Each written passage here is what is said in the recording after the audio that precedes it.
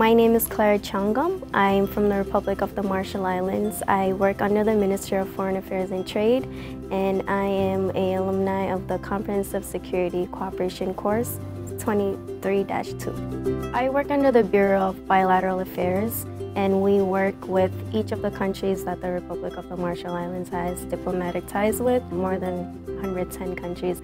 Our bureau is in charge of communicating and taking care of relationship with each of these countries. My grandmother's name is Rosalie Konou, and she's an alumni of the Advanced Security Cooperation course in 2014. I shared with her that I'm coming here, and she was so excited. She couldn't stop talking about her experiences here. She calls me every day, like, I'm not even kidding, literally every day. What did you guys do today? Like, what activities did you guys do? Going into seminar on the first day, I was kind of intimidated. You know, I was surrounded by intimidating and high-ranking people. But over the 5 weeks, I've learned to really get close to them.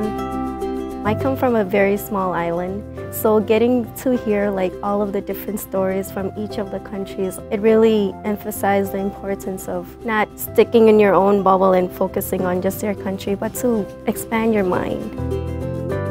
It's really nice to be able to talk to my grandma about something that I'm doing that she did, to talk about what issues that they were talking about, what issues we're facing now today, gaining a lot of knowledge. So very thankful for APCSS.